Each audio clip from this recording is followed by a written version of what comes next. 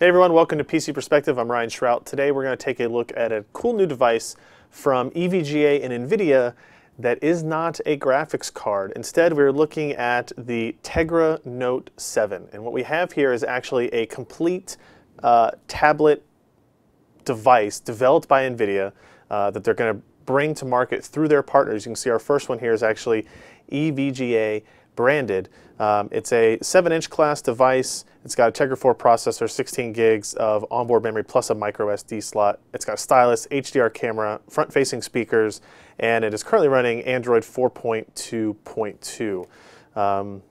Fairly reasonable boxing here. We'll just go ahead and take it out of the device, or out of the box rather, and you can see the Tegra Note 7 in all of its glory. You can see here it's got the EVGA branding on the back. Ooh, let me get there. As well as the Tegra Note branding. This is kind of like a soft rubberized plastic here, and then there's standard plastic. You've got a 5 megapixel HDR back-facing camera. You've got a, I think that's a 1.2 front-facing camera. Up top we have, if we can see that there, we've got HDMI and USB connection for charging, headphone, and then lock button on there. And other than that, you've got our volume rockers on this side, as well as the micro SD slot. It's relatively thin. It's not the thinnest 7-inch tablet we have. The Nexus 7 is a little bit thinner, a little bit lighter, but not by much. I do really like the front-facing speakers on this, though, that we'll demonstrate here.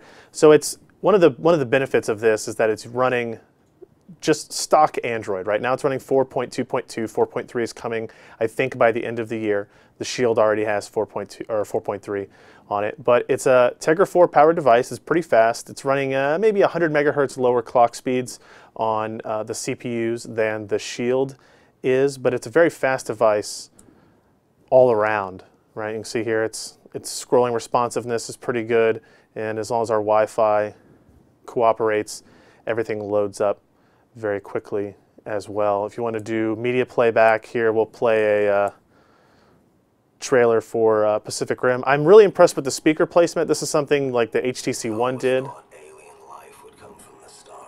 Turn it down just a little. But the speakers are actually really high quality. The front-facing speakers, I think, make a huge difference for media consumption when you're not wearing headphones. It also has a bass reflex port on the device as well, somewhat similar to what they did on Shield, but obviously in a thinner form factor. Visual quality is good, audio quality is really pretty good.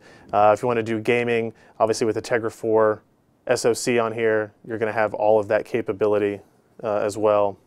You know, you'll be able to attach Bluetooth controllers to it. You know, you can sync those and play that way, or you can use the same tablet functionality you would get with any other tablet in that way. Let's see.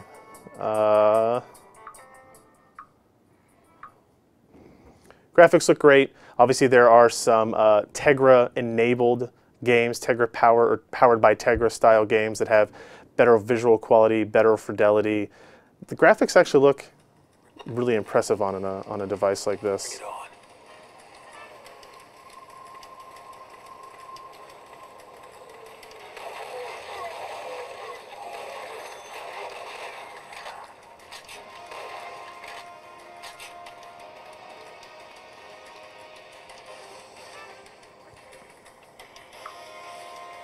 So it works pretty well. Oh, let me get out of here.